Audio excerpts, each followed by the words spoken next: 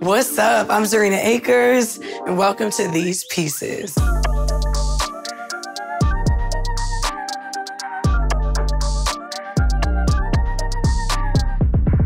I am a celebrity stylist and CEO of Black Owned Everything, and also an Emmy Award-winning costume designer. So naturally, the first piece is the Golden Girl, my Emmy.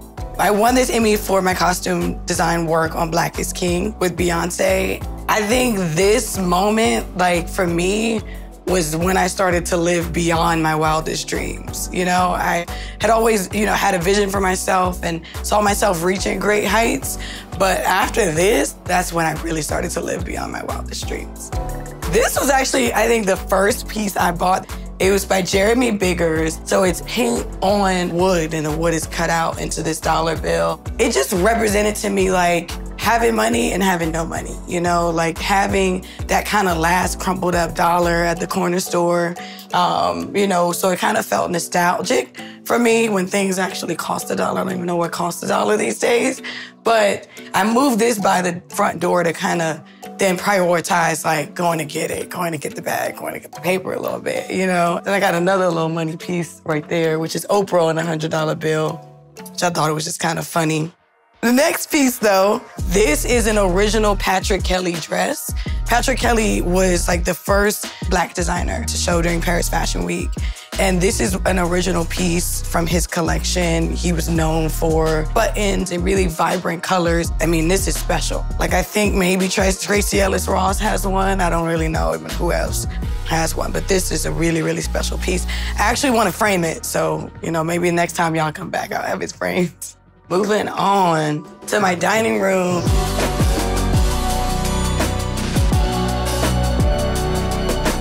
I actually got this piece. It was hand beaded by a woman in African market in South Africa. She actually spent 2 months beading this entire thing. So I just wanted to bring back a piece of it. I'm a Black woman that believes in, arming herself. So this piece by Taha Clayton just spoke volumes to me. I always say she's like protected this window. And when you get into it, there's like these little butterflies and these tiny beads, and there's just so much detail, but just so much strength, power, and freedom, and like the need to protect that freedom. This is from a Black creator, and it's just a print, but it speaks for itself.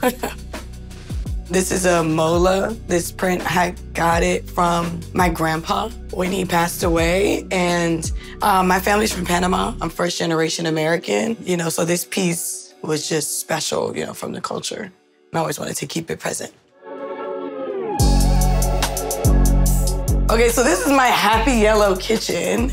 I started this plate wall because I was inspired by the wall at St. Ambrose in New York City. It's a little cafe restaurant. So I started collecting plates as I traveled, even designer plates, so some of these are Hermes and Versace. My assistant brought this back for me from South Africa, and I got this one in India and these in Greece.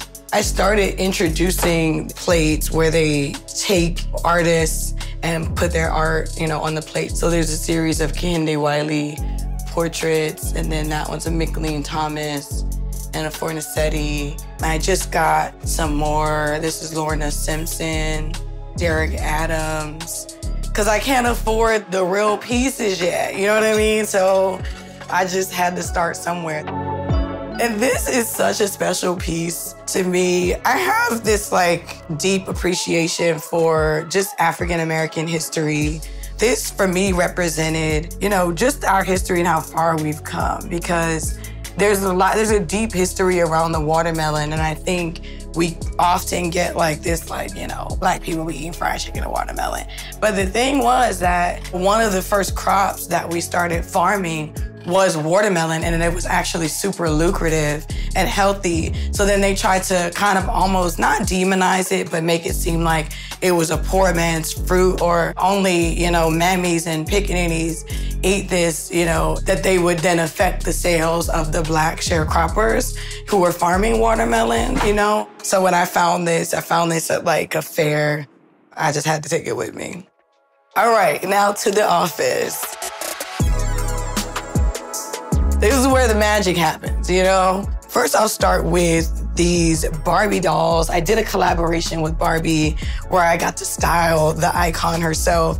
I mean, it's every little girl's dream. Listen, I grew up, I'm years old and I get to dress Barbies. You know what I mean? Like, come on. So she has a Black Owned Everything sweatsuit. I have a Black Owned Everything, which is a marketplace for Black business. I mean, funny now, I turned into her because I cut all my hair off. But when I styled this Barbie, what was important to me was to represent masculine presenting women. And I feel like there's just such an underrepresented part of our community, you know, and however they identify, queer, lesbian, straight, and they just like male clothing, whatever it is. Oftentimes, I think these women are, you know, the most smart, the most brilliant, you know, like in our community. And I think they just go far too underrepresented in the media in general. So that was my nod, you know, to the girls. I like to keep like nostalgia from my past works because I feel like everything kind of soon becomes a distant memory. You know, this illustration's from Chloe and Halle when they went to the Grammys for the first time. Beyonce going 3 times platinum for that album, you know, and just celebrating the work that I've done. This, I feel like, is like the center of the house. This is a Trevor Sturman, a friend of mine, as a photographer out of South Africa. And this is just an image that he did. Took a risk by framing it with this kind of like hot orange, and it just really made the image pop. And I feel like it was one of the first pieces I really put up and framed, and everybody, you know, always tends to like gravitate towards this piece. Okay, so that was my final and last piece. Thank you for coming through and checking out my goods, y'all. All right, I gotta get back to work. Bye.